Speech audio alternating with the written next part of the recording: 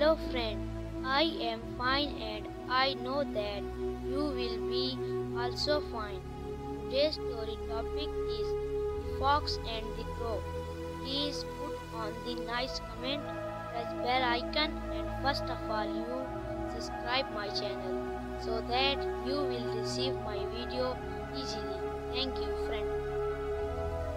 Friends, once upon a time there was a crow. He was very hungry. He went here and there in search of food. He could not get anything. At last he was tired. He sat under a tree. A crow came the way. It had a piece of cheese in its beak. It said, "Cheese." The fox looked at it. His mouth began to water. He pressed the crow. The crow was much pleased. The fox asked the crow to sing a song. The crow opened his beak to sing. The piece of the cheese fell down on the ground.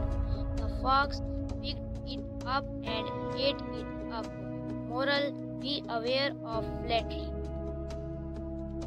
So dear friend, how you like my video?